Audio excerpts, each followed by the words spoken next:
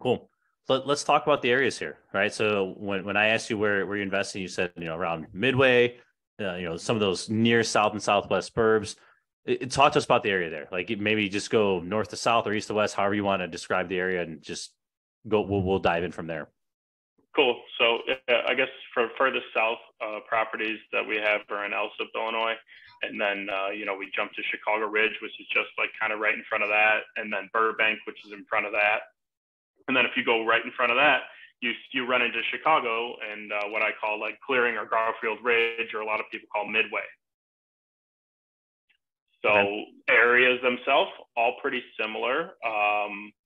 Outside of, one's actually in Chicago, but the suburban properties are all pretty similar. Each suburb, I think you guys have some on your website, have their own little nuances with being a landlord inside of them and things like that. But for the most part, they're all pretty similar, because at the end of the day, you're in Cook County. So 𝗬𝗏𝗃 falls under a lot of Chicago. Like some of their resources they use I think Chicago resources for a lot of their stuff. So they're unique to be a landlord in. Like they don't have the rental license; they fall under the Chicago codes.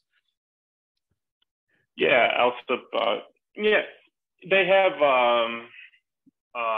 crime-free housing that's local. They do have like their own, they are involved though. They use some Chicago resources, but the villages themselves are still heavily involved with apartment buildings, getting your licenses there and things like that.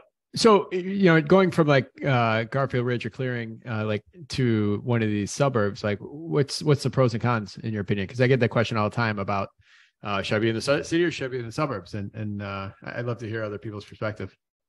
Cool. So just for round numbers, we paid about the same, for property Ridge, Chicago, as we were paying in 𝗬𝗏𝗃 or Chicago Ridge or anywhere like that. So just trying to compare apples to apples.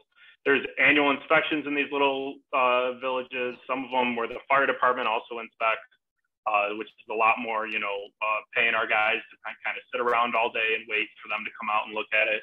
In the city, we don't get any of those inspections really. We just get the boiler inspections on buildings that are larger. I think we only have it in a couple of our properties. We have to do the city boiler inspections. So, and then looking at it, we paid about the same price, right? And the tax bills are almost double in the suburbs as they are in the city, and also the water bill is probably about 30% higher as well. That's a big jump. Do rents offset that, right? How are you just, hey, I know my NOI is going to be less out here?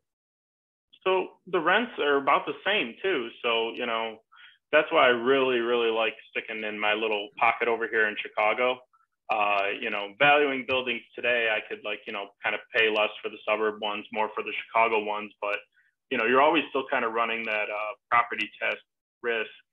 Trying to figure that out is always fun. I'm sure everyone has their go-to guy that they send properties to tell you what the bad news is going to be.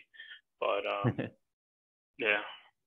Well, looking at the stuff you have in Chicago, and you grew up in West Lawn, talks about kind of what you've seen and over, from being a little kid to growing up and getting into the business, and kind of, you're investing money into these neighborhoods now. Where are you seeing that's good that's happening over there? So I like to kind of consider this is just kind of like the backbone of Chicago. This is a lot of where you'll find a lot of office workers, blue collar workers, things like that. A lot of workforce of Chicago are in these areas.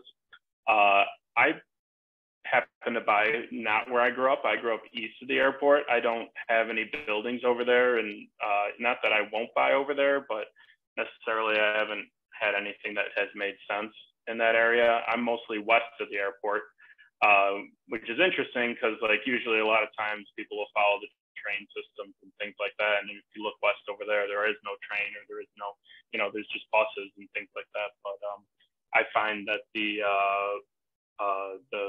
customer, the tenant is usually of higher quality on that side of the airport. I feel like we get a lot more demand on that side of the airport. We never really have any vacancies or things like that, and we don't have any trouble with collections either.